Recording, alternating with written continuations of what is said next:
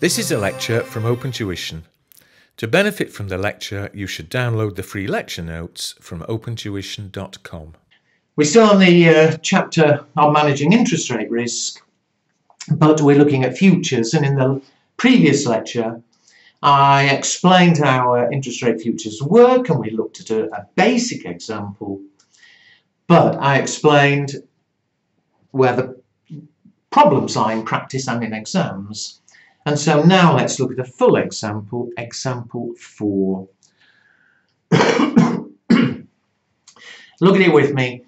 Barbara intends to borrow 40 million for 6 months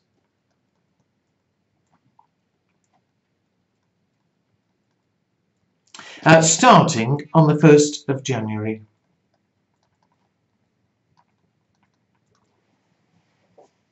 Today is the 1st of November.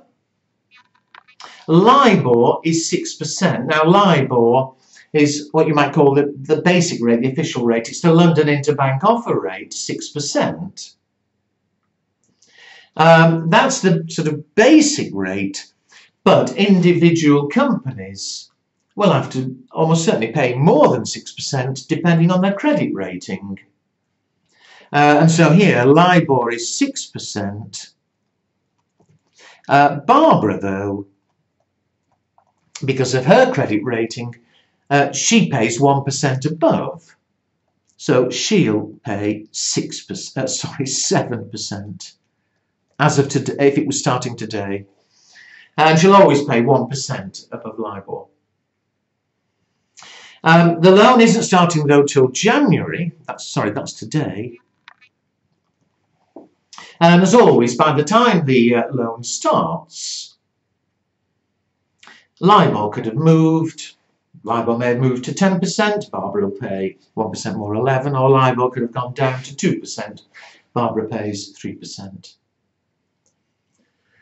There are futures available, and so we're going to use futures to hedge the risk.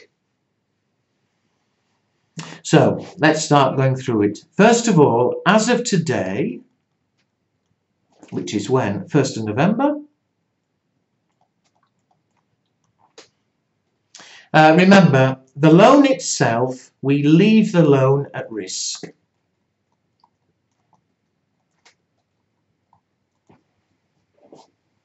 I'll show what happens shortly.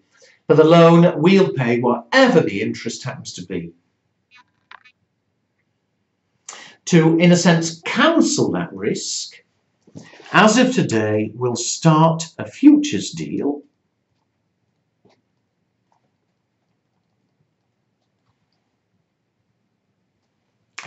and we need to write down what the futures deal is going to be.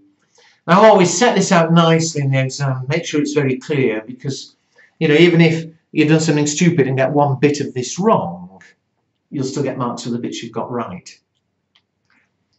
So, our deal. First of all, are we going to buy or sell futures? Remember, you can buy now and sell later, or sell now and buy later. Well, I went through in the previous lecture, and I'm not going to repeat. I went through the logic. But if you're borrowing money, as is the case here, you will always sell futures. You sell today, we'll buy back later. If rates have gone up, futures price will go down. Sell today, buy later at a lower price, will make a profit. Secondly, which futures are we going to deal in? Here, they've told us there are 3 available.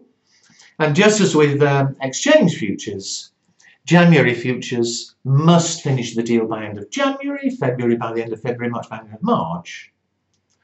We always choose the first one after the start of the loan.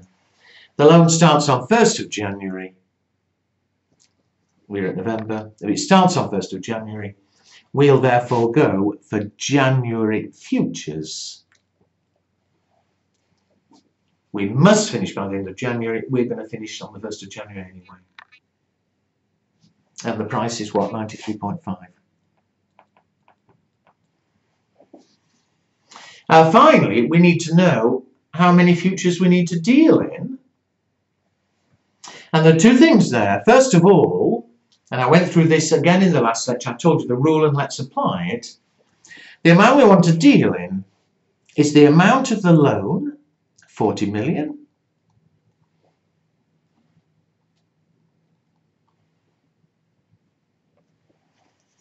but as I explained before, because we're at risk for the length of the loan of 6 months, and futures profits are only calculated for 3 months, they're always 3-month futures, we multiply by 6/3.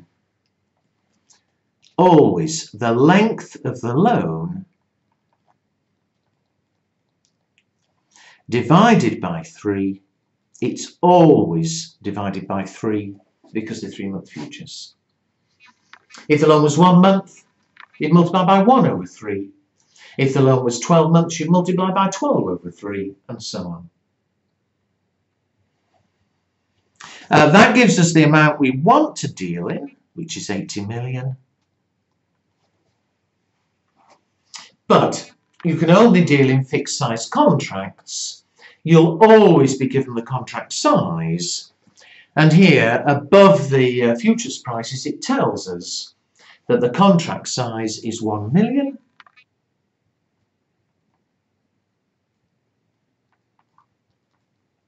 And here it divides exactly. So we will deal in 80 contracts. If it didn't divide exactly, then as with foreign exchange, you'd round to the nearest number of contracts, which means it may be a bit more or a bit less than what's actually needed, but it has to be in whole size contracts.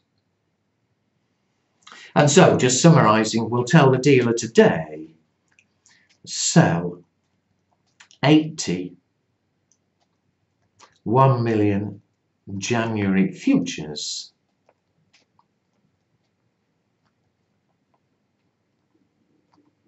at whatever the price is, 93.5. And so remember, as of today, it is simply a phone call. The loan, we do nothing at all. We ring the dealer, sell those futures. All right, we'll have to pay a deposit, a margin, but we, again, always ignore that in the calculations. Otherwise, it is simply a phone call. No other cash changes hands. Obviously, we haven't got any futures, but it simply means we're going to have to buy back at a later date. So that's today. We then sit back and wait until the start of the loan.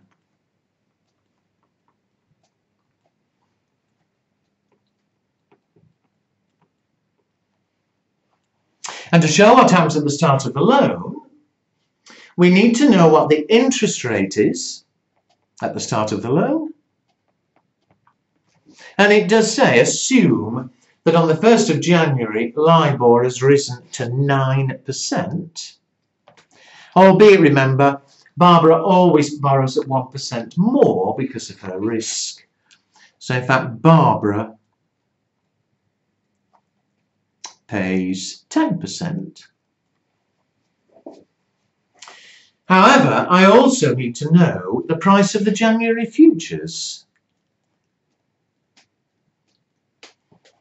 Because just as the interest rate has changed, the futures prices have changed. In a perfect world, they'd be 91. But in the real world, of course, things don't work perfectly. And so we're going to have to calculate or estimate what the January futures price will be. And we do it in exactly the same sort of way as we did with foreign exchange futures. As of today, 1st of January, today is 1st of November. We know what LIBOR is, and we know what the futures price is. And futures prices move with LIBOR, they move with the official rate. The only problem for us, of course, is they're quoted in different forms.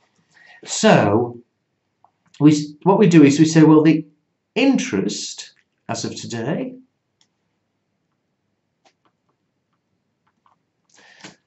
is 6%. Well, we restate it as an equivalent futures price.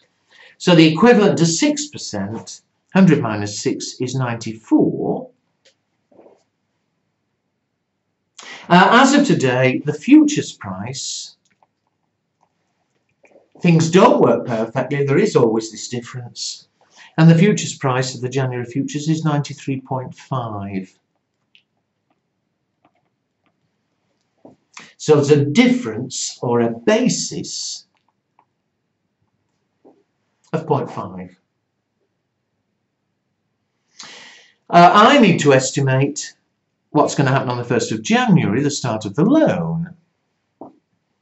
But since these are January futures, then just as with foreign exchange futures, we do know that at the end of the future, the January futures is 31st January, we know that whatever the two figures are, the difference will be 0. I'm not going to write down because it is the same as with foreign exchange, but we assume that the basis falls linearly to 0 over the life of the future.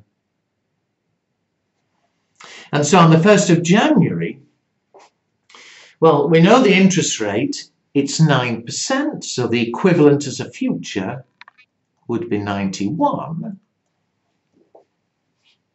We want the futures price. Well, again, we assume it falls linearly to 0 over the life of the future. So between now, 1st of November, and 31st of January, November, December, January is 3 months. As at the 1st of January, there's only 1 month left. And so the unexpired basis, the basis at the 1st of January, will be 1 over 3 times 0.5, which will be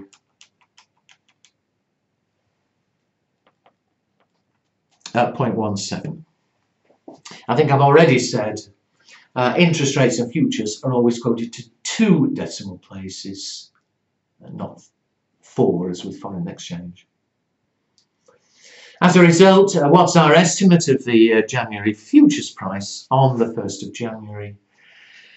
The difference from 91.7, and the futures price at the moment is lower than the interest, equivalent interest. Well, it always will be lower.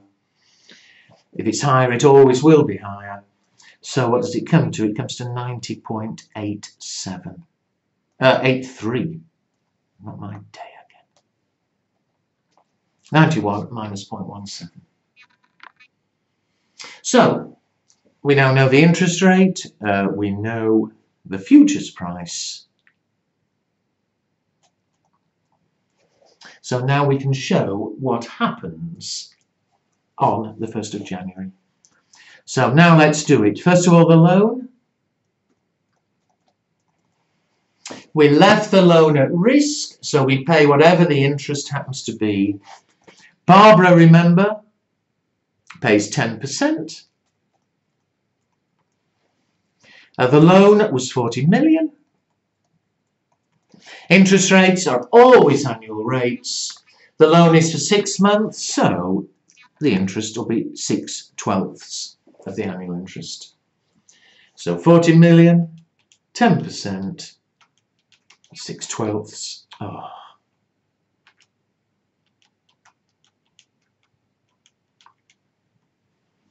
£2 million. We're paying interest, that's how much we'll pay. Completely separately, we calculate the gain or loss on the futures.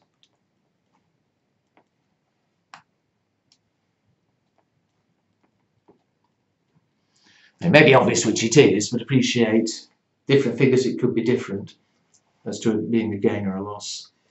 But to calculate, we always take the amount we've gambled, so the number of contracts. How many contracts was it? 80.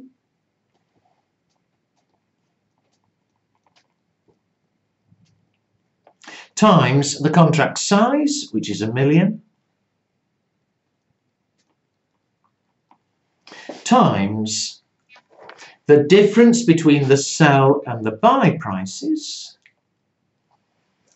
Well, remember, we started the deal by selling futures, and the price at that date was 93.5. We closed the deal at the start of the loan, and we just worked out the price will be 90.83. We take the difference between the sell and the buy price, and for reasons I've explained several times, always we divide by 400. It's annual interest calculated for 3 months because the 3 months futures a quarter of a year.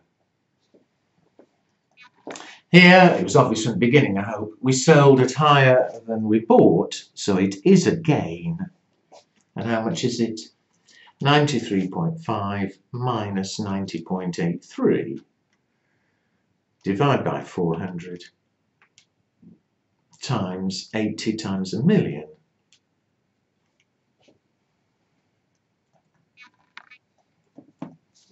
I get 534,000. And because it's a gain, the sell price was higher than the buy, that's a receipt. And therefore, the net cost ends up being 2 million minus 534,000.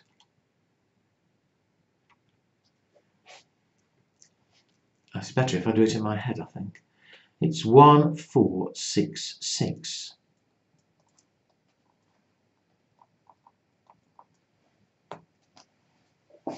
Zero, zero, zero. So there's the net cost. Because it's interest rates, very likely in the exam, you'll be asked to calculate effectively what interest have we ended up paying. Well, effectively, we end up paying a net 1.466 million on borrowing of 40 million. So the effective interest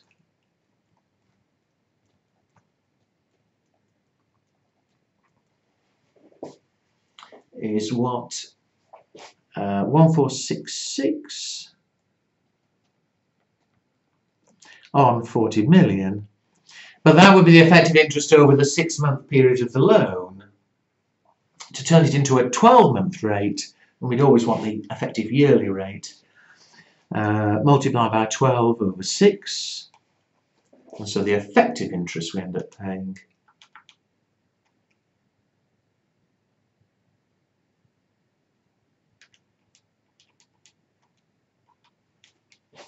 I think comes to 7.33%.